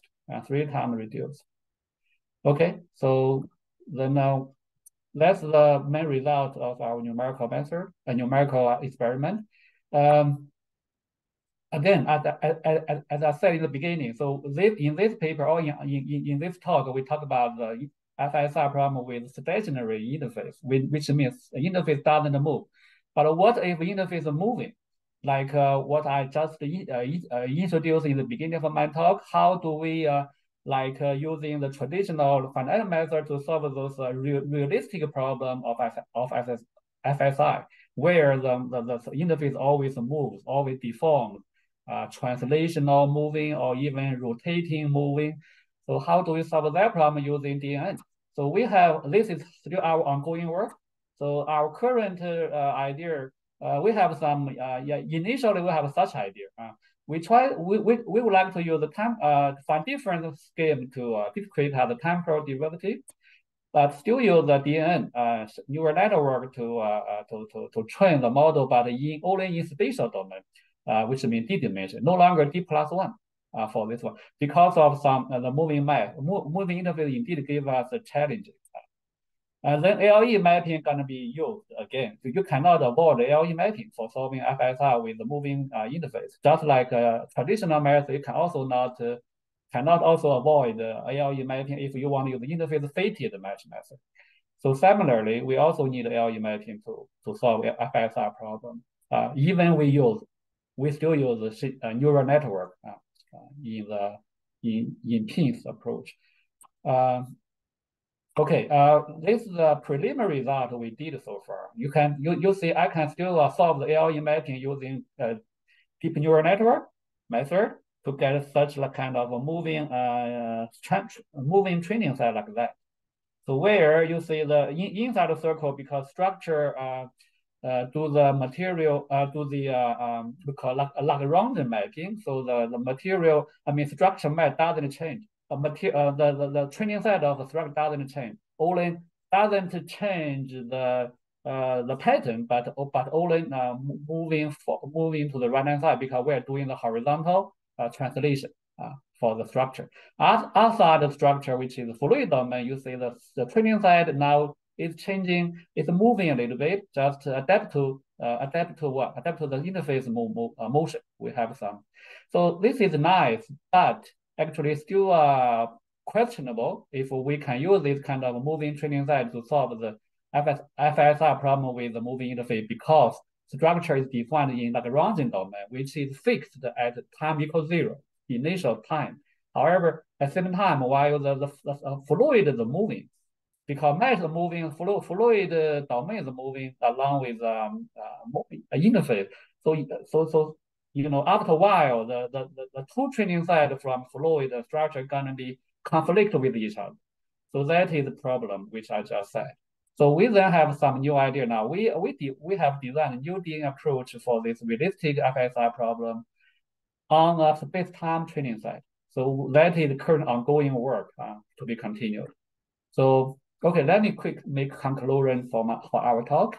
So mesh-free method, mesh-free DML in the pins of frame has been successfully applied to the dynamic FSI problem with a stationary interface. We don't have to handle mesh animal. We don't need to handle any mesh like we did for the ALE method, for fictive domain method. We no longer need that kind of approach. to handle mesh. That's the good thing. That's good thing. And something not so good is that, as everyone knows, so the DNA right now has universal conversion, but the conversion rate is not so clear. It's not clear in terms of number of sampling point, neuron, or number of layers. So although some people, well, for example, I know that Dr. Jinchao Xu has done a very good work with his group on this conversion rate of DNA. Which is even comparable with the finite element method using I remember maybe linear element, can even produce the same conversion rate. But that one does need a lot of work on the minimization part, which means going to change the optimizer, normal atom, but a more complicated process, which is probably not very practical in solving the real problem, but right now, we don't use that kind of complicated method, but still focus on the general framework of the pins. So that's why. So universal convergent OLEM, and also much more challenging related FS problem with moving interface, as I just said earlier. But some new ideas have been formed to conquer them, so which we will study in our next paper. So thank you very much for your attention. So any questions? Thank you, Professor Son and Hu, for your great presentation and for your time. So is there any question for the speakers?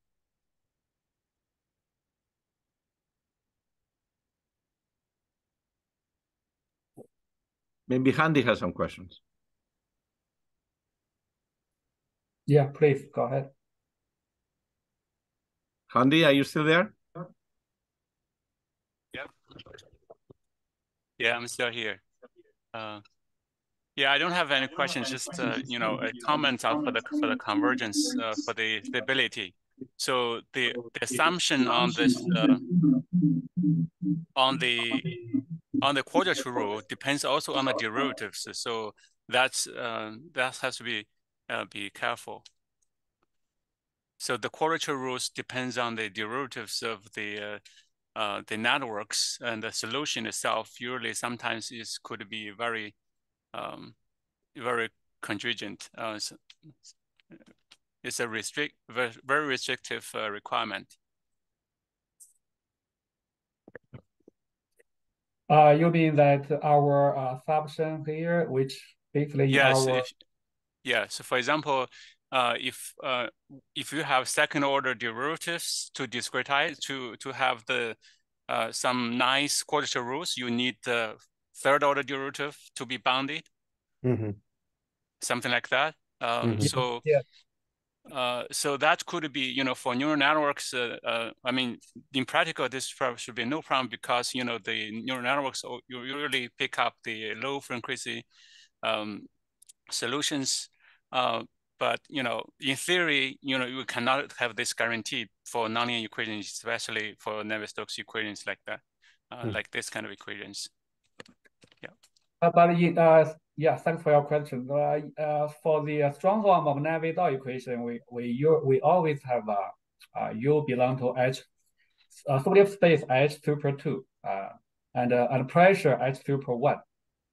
That's basically satisfy the continuity of derivative. We only need the first order derivative here actually, which means we have VF belong to C1, PF belong to C0, US belong to C1. Right? So we only need also second order as well, but we assume that numerical, I mean theoretically, Navier-Stokes equation indeed give us that kind of regularity of a solution. Second order derivative exists. Yeah. Okay. So, is there any questions? George, do you want to put comments on the presentation?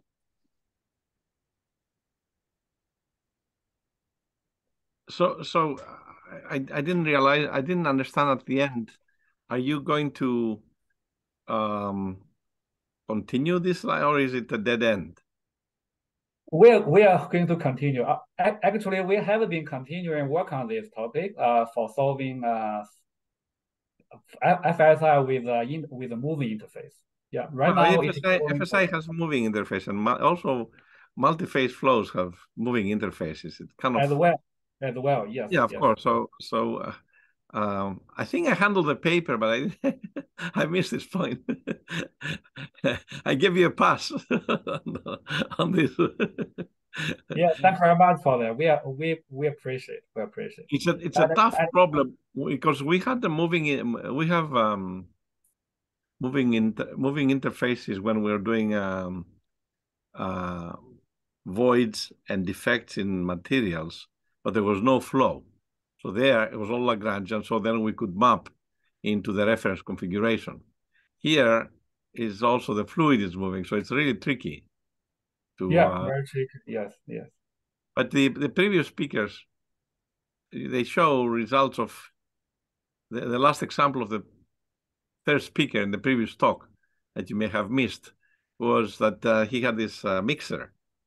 So it was moving, so it was a fluid structure interaction problem. He was doing that with pins. Also interface moving or boundary moving? Yeah, boundary. The boundary. Well, the interface. I don't know what you mean about the. I mean, moving domain with interface inside moving. It was a mixer, a mixer like a propeller, like the one that you show, propeller. Oh, propeller. I see. Okay, that's also this is rotating, like a rotating turbine. Yes. Yeah, so it was not a deformed solid. It was rigid. So that's the difference. Yeah, that's rigid. Yeah. Okay. Yeah, turbine rigid. Sorry, I missed his talk. Yeah, I will later look into what he talked about. Look at the last example. Yeah. Yeah, sure. In your case, you're looking also at the formations of the body. So because you're solving the elasticity equations at the same time. So that's more complicated. You don't know the. Okay. Yeah. So that's a kind of a little more complicated. Yeah. Yeah. And a lot more complicated. Yeah. Right. And also besides of that algorithm setup, we also like in this talk and also in our current paper. Thanks again. Sorry. But why can you not use why can you use the Euler equation, the arbitrary Lagrangian Euler equations, to discretize them directly with pins?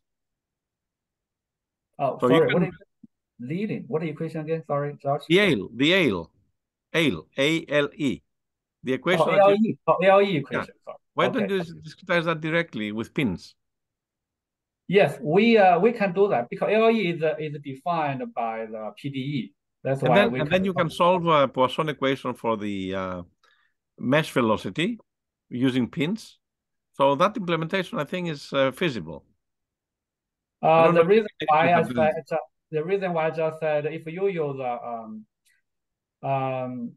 Eulerian Lagrangian framework, which means fluid defined in Eulerian, but structure defined in Lagrangian. Which I've been doing that for a long time. Yeah, I know that. Yeah. Yes.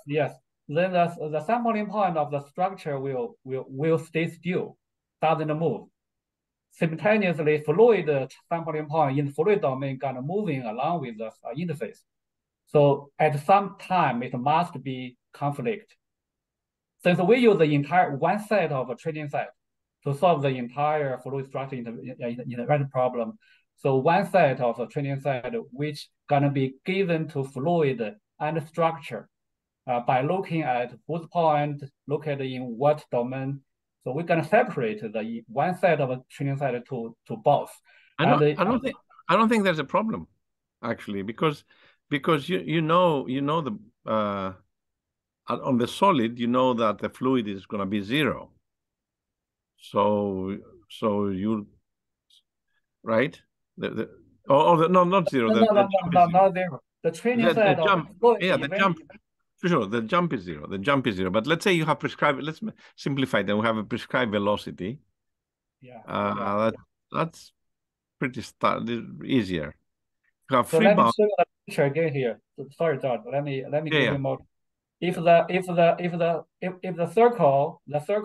circular domain, structure domain always stay like this in the first picture. But the fluid domains training set keep moving. So the fluid, the sample point of fluid eventually gonna go inside this circle. The circle doesn't move. Right now, if we keep the structure on the Lagrangian description, that means the structure training set will never move, just like that. But why you go in if you will impose a no penetration condition? I'm sorry? You can impose in the laws, you can impose the no penetration condition. And that's not about boundary condition. It's about how to distribute the sampling point for each sub-problem. The sampling points you can adaptively, you can change adaptively. Just like you do adaptive sampling, you can change the you don't have to have the same sampling points. Because the difference is that you have a continuous, you don't even need interpolation because you have a continuous representation of all the fields. Yeah, I think, George, I know what you mean. Actually, theoretically, I think we can still do that. But right now, I think the problem is because of that package invented by you and your group. The XPD, we don't know how to implement such conflicting training set point using that package. Using your package, we don't know how to handle that. So right now we can use that. We can use your package to handle interface problem already. Yeah, that's why I told you missed the previous talk. The previous talk, they have a library where they have time-dependent domains. Oh, they also belong to your group? No. It's a German group. Oh, German group. Xiaozhe, I thought you were there. Well, I was there at the end, towards the end, so I also missed that part. Oh, that's an important part because their library has time-dependent domains that DeepXD does not, and Modulus does not. Even the two sets of PyTorch, the PyTorch is called the library. PyTorch has time-dependent domains. That's what the people were. That's why Nazanin group you in the same time, so you could listen to each other. Okay, all right. We will look into that later. Thank you for that. Actually, maybe the problem was on our side because I didn't see the link to the seminar in the email that I sent it again to you. I don't know. Was it the second email or it was the first email? Because I didn't see you joining the seminar. I didn't. Yeah, we didn't receive other email. Only the email notice our talk, not other. Anyway, look it up. Look it up because I think it's very, very appropriate. That library is exactly what you need. Okay. Yeah, that can be very helpful. Yeah, we will look into that. Actually, we still also right now, we also have we're doing right now. Let me tell you a little bit. So we are trying to pull the fluid domain from the Eulerian back to the Lagrangian. We're gonna solve the whole FSI in the Lagrangian description. They're no longer moving. I'm doing right now like this, but more complicated since the equation gonna be changed a lot since we change the variable. That there are going to be a lot of Jacobian matrix there in the fluid equation. But then the mesh, the training set no longer move. That's another way I can solve that problem. But I'm still working on that. Yeah. We are still working on it. Okay. Hopefully we can do this in our next work. Yeah. Okay. Maybe you can. Yeah, I think there is no question. Right. So it's time to conclude the session. Thank you everybody for joining us today and have a great weekend. Thank you. Thank you. Thank you very much. Thank you.